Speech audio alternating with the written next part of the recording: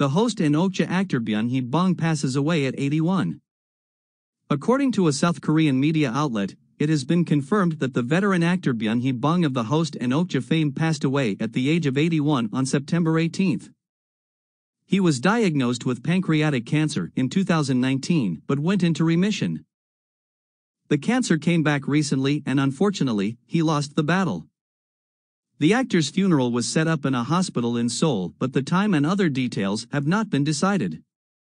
He had to undergo a health checkup post his appearance on the historical drama Mr. Sunshine starring Kim Tae-ri and Lee Byung-hun. He was later diagnosed with pancreatic cancer. It was also revealed during a variety show on TVN in 2019, and the fans immediately gave him love and support during his journey. Byun Hee Bong began his acting career in 1970 and a year later, became a regular on the iconic police crime show Chief Inspector. He quickly became known for his eccentric character that does not fit in the mainstream Korean society.